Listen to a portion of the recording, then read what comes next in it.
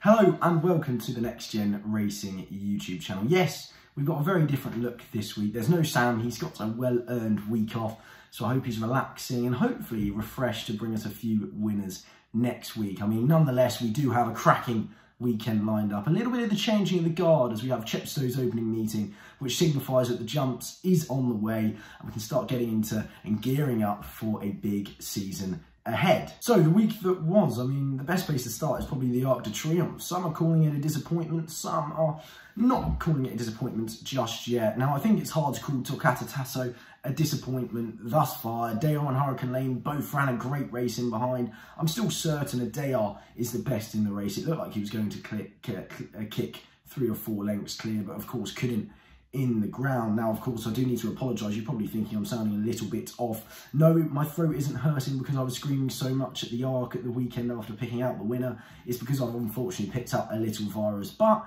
it hasn't stopped the head from turning around, the cogs turning, and hopefully we'll be able to pick out a few winners come this weekend. So the best place to start is, of course, Chepstow. And we have the Persian-born novices hurdle, the first grade 2 of the season, I think it's fair to say. So you have Paso Doble as your 3-1 favourite. First Street is 9-2. Cœur Serene 5-1. Comprendre is 6-1. Lateral Lad 15-2 and 9-1 bar those. Now, the top of the market is quite intriguing. Paso Doble, yes, was very impressive last time out. I do think he needs to touch up on his jumping, it's fair to say, if he wants to win this. And First Street, I think he's priced at perhaps a point or two too short a prospect of what he could be in the future. I'm not sure the first two are exactly ready for this assignment just yet, and for that reason I think it's probably best to look elsewhere. And I've landed upon Lateral Lad, who I think 15-2 is a fair enough each way price. I mean, let's not forget Philip Hobbs is no stranger to winning this race. He won it with Time Hill, Fingal Bay, and I think he could perhaps have another winner here. Not with Comprendre, who I don't think is his first string. I think Lateral Lad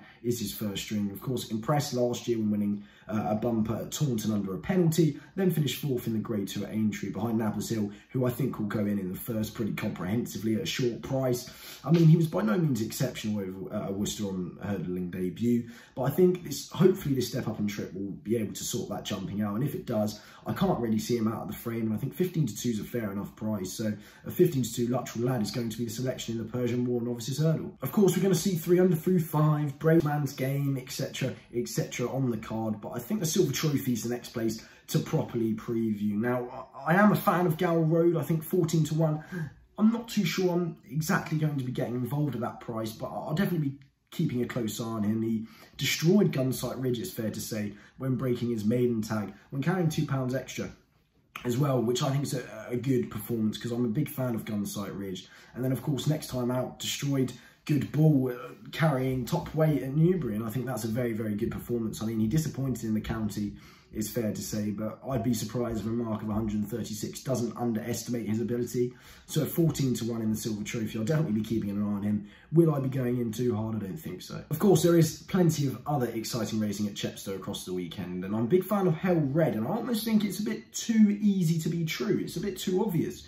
3:20, the 4-year-old hurdle on Friday. I mean, Paul Nicholls won this last year with Time White off the exact same mark and has pretty much done an identical route after disappointing in the Boodles and coming here. Hell Red has won comprehensively since odds on, jumped very well, was unchallenged throughout.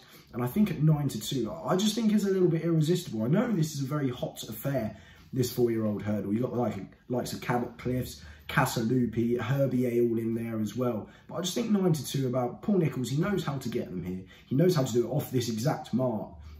And I think 9-2 is just a price that I'd be willing to take. So that's another one on the card for me on Friday. Hell Red in the 3:20. We then move on to Future Champions weekend at Newmarket. And we're going to start with probably not Future Champions. And that's the Stubborn Stable Staff Awards Challenge Stakes. It's a Group 2 over 7 furlongs. You've got Alsa Hell as your 4-1 favourite. Goodness me, how disappointing he's been since his 2- and 3-year-old days. Dubai is 9-2. Chindit is 5-1. Double or Bubble 13-2. with Thanks and Horoscope are both 15-2, and you've got 9-1 bar. Now, as I say, I mean, Al Sahel I think has been extremely disappointing. He's only got his head in front once this year, and that's when he was very, very hot odds on. I just think he's been extremely disappointing from when he was world fancy. Let's not forget, for the 2000 Guineas, he was a great prospect, and he just doesn't seem to want to get his head in front, and he's way too inconsistent for me. I mean, him and Dubai were second and third respectively last time out in listed company in the Dubai duty-free stakes, and I think they're both kind of hit and miss horses. I mean, I wouldn't comfortably back one of them, especially at the top two in the market. I think Chindit, in fact, is going to be who I'm going to vote for, 5-1. I think the drop back to 7 furlongs is extremely intriguing. Of course, his last win was in April over 7 furlongs. Since then, he's finished 5th in the 2000 Guineas, St James's Palace, the Moulin. He's been competing in top events. He didn't get the clearest run last time out in the Celebration Mile when finishing 4th. This Sharper test is intriguing because I don't think he's necessarily crying out for it. But hopefully, if he gets a clearer run, I think he'll be able to beat his elders here at 5-1. And I mean, he's been a consistent customer this term, and hopefully he'll be able to bounce back to winning ways in some style. The highlights of the Friday, it's the Fillies Mile. It's a mile, it's a Group 1 for the 2-year-old fillies. Now, of course, you have Inspiral, the hot favourite at 5-4. You have Miss Unseen at 6-1, Concert Hall 7-1, Magical Lagoon 9-1, Wild Beauty 10-1, and 14-1.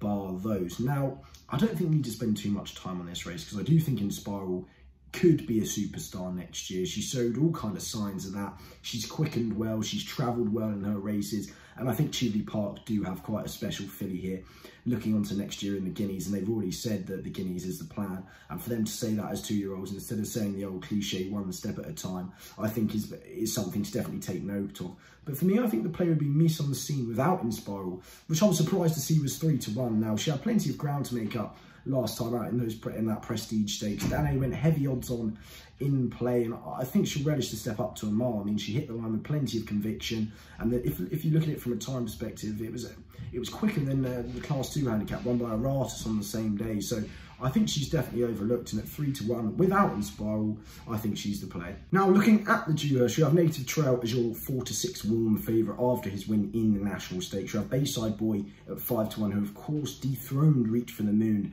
last time out. Straight Answer is 2 from 2 for Jer Lyons and is 11-2 off being supplemented for this. Lownthorn is 12-1, just the one run, beating Castle Star, very interesting, 12-1. Dubai Legend is 16-1, and it's 18-1 bar.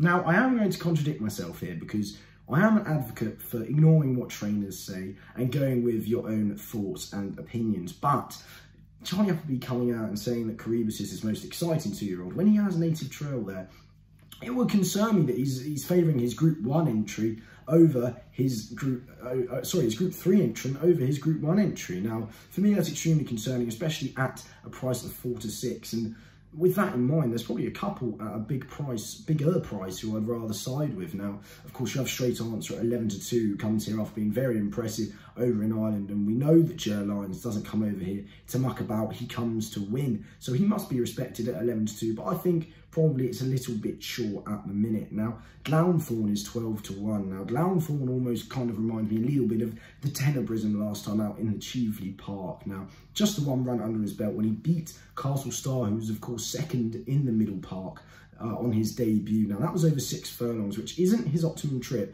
and is Castle Star's optimum trip. So I think you can upgrade that performance twofold. I think that was an exceptional performance, and you know I'm a big fan when Aidan O'Brien saves them for the autumn, which they have done here. Again, you have the question of the lengthy break. It didn't affect Tenebrism. Will it affect him? Who knows? You could have another big 12-1 surprise winner in this. And also, Dubai Legend is 16-1. Now, Hugo Palmer is absolutely adamant that this fella is a Group 1 horse in the making. Now, of course, was very disappointing in the Acomb Stakes last time out when well backed, but was extremely impressive at Doncaster on debut. Now, if you look at the Acomb Stakes, at first glance, it wasn't a great renewal, but of course, Royal Patronage has since gone on and won the Royal Lodge. So it's not the worst piece of form in the world, and I think 16-1 each way, the sky's the limit for him at the minute, and hopefully he'll be able to back up his trainer and show his Group 1 credentials in this. And there we go, that's it. A very short video indeed, but don't worry, Sam will be back next week. And of course, we wouldn't leave you without a nap and the next best. Now, the nap is actually going to be a hurdler. Goodness me, I'm picking a hurdler as my nap on Dewhurst weekend. I don't know what's got into me, but it's going to be Hell Red in the 320 on Friday in the 4-year-old hurdle at 9-2. Paul Nicholls trying to make it 2 from 2 in consecutive years in the race. And the next best is going to be Miss on the Scene without Inspiral. Inspiral may be a superstar, but hopefully Miss on the Scene will be able to pick up the pieces in behind. That's 3:35 on the Friday. Hopefully a big 15 minutes on Friday, which will give us a nice little full pockets into Saturday. They're 9-2 and 3-1 respectively. So okay prices. And thank you very much for watching. I mean, do subscribe if you're new, make sure you like the video if you're enjoying the content, and do leave your comments down below of your nap of the weekend. We have a sumptuous array of racing ahead, and goodness me, whether it's from Newcastle, whether it's from Chepstow or Newmarket, I'm sure you'll be able to find a couple of winners. So hopefully we've managed to find a couple of winners for you, and make sure you enjoy your weekend. The National Hunt season's on the way.